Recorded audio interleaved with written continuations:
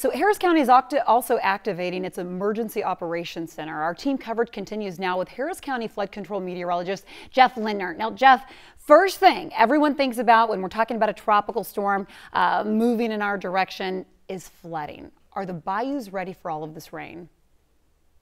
Yeah, the good news is we've been dry over the last couple of days, and so the bayous are at normal or even below normal conditions right now this morning. So they'll be able to handle some of this amounts of rainfall. Of course, if we start talking 8, 10, 12 inches of rain, that is when we get concerned about the potential flooding of creeks and bayous in any of the areas. The other point to bring up is, like you heard, the Lake Houston is being lowered to be able to handle a little bit more water.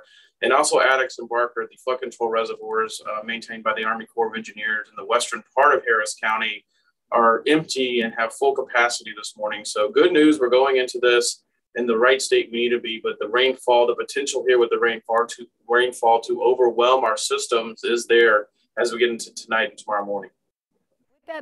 With that in mind, you know, parents or faculty with schools, they're all watching this morning and wanting to hear your advice. What would you tell families at this point, or, you know, teachers and staffing at schools, you know, especially looking forward to the forecast for tomorrow and Wednesday? Yeah, the real main concern is going to be late this afternoon, as you were showing there on the TV, on the model, that late this afternoon into tonight, really tonight, and early on Tuesday. That is the big concern for heavy rain across the area, and the potential for flooding. And like y'all mentioned, those hourly rainfall rates, 2, 3, 4 inches per hour, can quickly get us into trouble. And so really monitoring things tonight and into tomorrow morning. And I think tonight and tomorrow morning is going to be a pretty rough period for us here in Houston, Galveston area. You know what we've been saying all morning long, tonight, if you can get to where you're going to kind of hunker down overnight, wait for the sun to come up tomorrow morning, and then we'll let you know how those roadways are looking. But Jeff Lindner, thank you so much for joining us this morning. Of course, we're going to stay on top of this team coverage. And guys, it just continues to evolve. It's interesting that the track did speed up overnight. So I think in the big picture of a 3-day period, that's good news. However, just like Jeff was talking about, as far as the next 24 to 36 hours goes,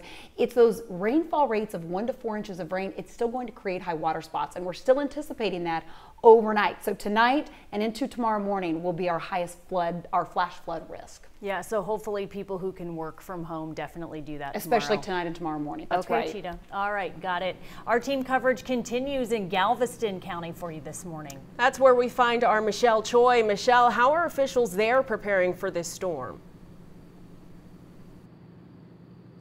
Kim and Steph, you know, officials here in Galveston County aren't taking any chances. It's why crews began preparing over the weekend to be ready for whatever tropical storm Nicholas might bring, which is expected to be a lot of rain. Now, this morning, crews were back out here early, guys, before sunrise to finish up those last-minute preps, including a large lifeguard tower that was located behind me here along 61st Street Fishing Pier and the seawall. Now, take a look at what else folks have been doing to prepare, from businesses blocking storefronts with sandbags to along the beach. Galveston Beach Patrol was busy moving towers and clearing the sand yesterday. Galveston's Office of Emergency Management has also deployed high water assets like these high water rescue trucks ahead of Nicholas, which again is expected to bring a lot of rain and flash floods along the southeast coast. Now, rain combined with a storm surge are the two biggest threats and concerns for officials here. A lot of tropical storms produce a lot of rain for us, and that's really the big threat. Mainly going to be how much coastal flooding we get and how much rain we get on top of that, that might cause some serious issues and disruptions within the downtown area particularly.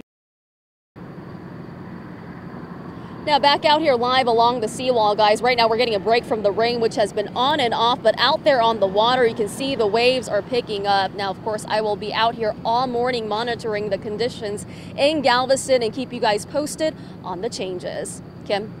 Michelle, we'll check back in with you in about 30 minutes. Thank you. Now let's get to our Brittany Ford live for us and the weather tracker. Brittany, where are you right now?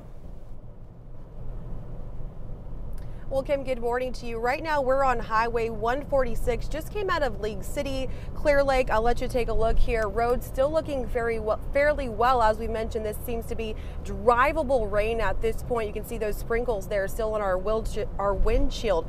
But these are the areas, Friendswood, Pearland, League City, that we're really seeing that first round of rain come in, those scattered showers and outward bands of Tropical Storm Nicholas that Cheetah has mentioned. Where we really saw a good downpour just about 30 minutes ago when we checked in with y'all was Friendswood. It really came down. There was a good downpour that came down in that area. So if you were in the Friendswood area hitting the roadways, I would say that's probably where you might see some slick spots. But again, setting the stage for what we're expected to see here through the afternoon when this rain really ramps up. But so far, so good out here on the roads. We'll continue to monitor these problem spots for you. I'll send it back to you. All right, Brittany, thanks. We'll see you again in about 30 minutes. Your power companies are also keeping a close eye on Tropical Storm Nicholas. We got emails from Texas New Mexico Power, Entergy, and CenterPoint. Texas New Mexico services Brazoria and Galveston counties. The company says it's preparing for possible power outages, and they're adding additional crews to the Gulf Coast region to be ready. Entergy also says its crews and contractors are on high alert and are ready to restore power in case of outages. And CenterPoint sending a similar message. They're monitoring the storm, and crews are ready to deal with electric or natural gas issues that may arise. They also sent out flooding safety tips, and we have some of those on our website at khou.com. All right, 6:11 this morning, we are already starting to see the outermost bands of Tropical Storm Nicholas. And when we're talking about those power outages, it is because of how saturated the grounds will be. So this morning, scattered on and off light showers, pockets of some moderate downpours, but the heaviest rain is not here yet. In fact, I think we'll get through the first half of the day today with just kind of light to maybe pockets of moderate rain before the heaviest rain settles in by the afternoon and evening tonight and then overnight. So over the next day, so today's rainfall accumulations between 2 to 4 inches of rain with heavier right along the coastline. And that's what we've always anticipated. The big picture for our 3-day period, rain accumulations have dropped just a little bit through Wednesday, but it's the wind gusts today and tomorrow with saturated grounds that's potentially, Steph, what could create these power outages. And then, that impacts traffic. Those traffic lights will be going in and out. Oh my goodness, and it creates the worst backup.